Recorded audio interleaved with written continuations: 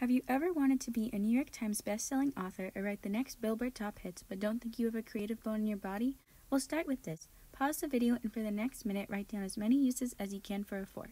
Now you might be thinking, how is a fork going to boost my creativity? Well, creativity, which involves the brain areas such as the hippocampus, frontal cortex, and basal ganglia, is the ability to produce novel and valuable ideas, meaning they must be both original and functional. This requires a balance between divergent and convergent thinking. Divergent thinking is an analytical, systematic type of thinking that searches for logical, correct answers to a problem.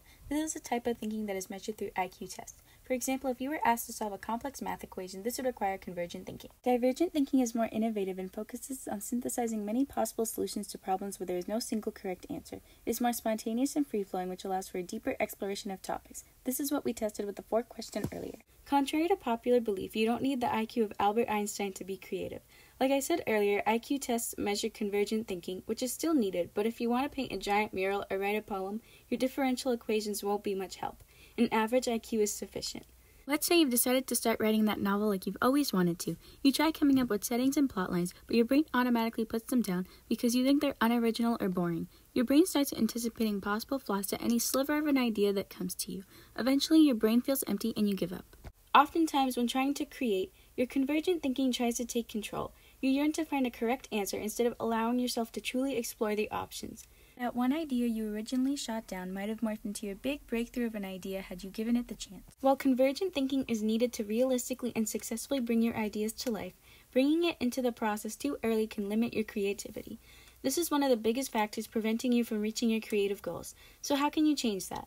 Well, let's go back to the fork question. If you were someone with a short list, let's think about why. Were you extra critical of your ideas and only wrote down the ones that were good enough instead of letting yourself explore the options? Well, I want you to try this exercise again and write down every inkling of an idea that comes to you, no matter the quality, and try to consciously avoid convergent thinking. Here are some possible answers in case you were curious. Don't be discouraged if your list isn't as long as this. Strengthening divergent thinking takes practice. So now we've practiced finding the mindset you need to create, but remember, creativity is the ability to produce novel and valuable ideas. Edison could have invented an orb-shaped piece of glass, but if it didn't serve the purpose of providing light like the light bulb does, then we wouldn't call it a clever innovation. That's where convergent thinking comes into play.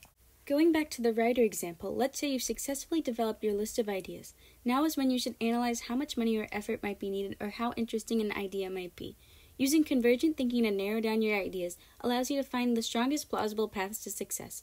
Without it, your ideas would never come to life. It doesn't just end here. Creativity is a cycle. You can take your narrowed down ideas and use divergent thinking to build upon them and then convergent thinking again and repeat this however long you need. While there are other factors that can affect your creativity levels, learning the cycle of creativity and making an effort to balance your convergent and divergent thinking is one of the first steps to achieving your creative goals.